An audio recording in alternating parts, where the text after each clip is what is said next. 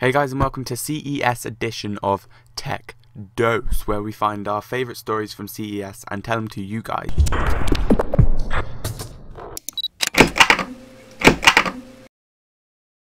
We have our first giveaway of the 12 months 12 giveaways going on. It's some Zag Smart Buds. Please click in the bottom right hand corner, there should be an annotation, go click on that, take to the video, you can enter. They're brand new, they're good quality, and they're awesome, so go enter, because it's free. Why wouldn't you enter? So the first sort of awesome story is there's iPad 2 mock-up. What? Did you say something? So yeah, this iPad 2 is a mock-up. There's quite a few at CES. This one was like the best one, and it teases 128GB of storage. What the hell was that? A bit weird. So it teases 128GB of storage, exhibits a speaker grill that we've seen in rumours before. This mock-up was based on some pretty decent rumours. It's not going to be real, it's just all the rumours that have been combined to make an awesome iPad 2. Like I said, it's only a mock-up, so don't get too excited. But I'm pretty excited because I want to get the iPad 2. Sony reveals a 3D capturing 1080p CyberShot camera. I was amazed when I saw this. So basically the CyberShot cameras have gone from just normal little cameras now to normal little cameras that do amazing stuff. So the thing that's so amazing about this CyberShot is it takes a picture from just one lens, one normal lens. It takes two pictures at different focuses, then it has some software that combines those focuses to give a 3D effect, which is amazing. Also they have one that takes 1080p video, and I was just amazed by that. They've also made other cameras that are waterproof, dustproof, scratch-proof. That's in one camera, and there's another one that features a 3.5 OLED touchscreen, which is pretty amazing, and I'd like to have that on the back of my camera.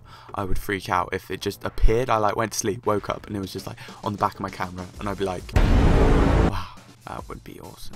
Hypermax external hard drive enclosure for iPad. Wow. So basically this is an external hard drive. It's only the shell. You put in a normal 2.5mm hard drive, and then it has two USB ports at the back, one for your laptop and one for your iPad.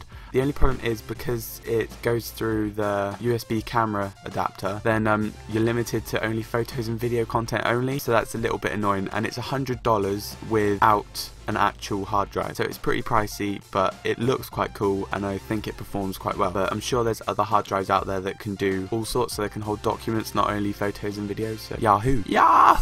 So Sony PlayStation Phone gets in-depth preview in China. So Sony had their conference at CES and didn't really say anything about the PlayStation Phone, so quite a few people were disappointed. And then there's been some previews in China, which is really a bit crazy. It has 854 by 480 resolution on a 4-inch LCD, 5-megapixel autofocus camera with LED flash, and 720p video recording, 512MB of RAM, micro SD slot, SIM slot, micro USB, and a second mic on the back for active noise cancellation.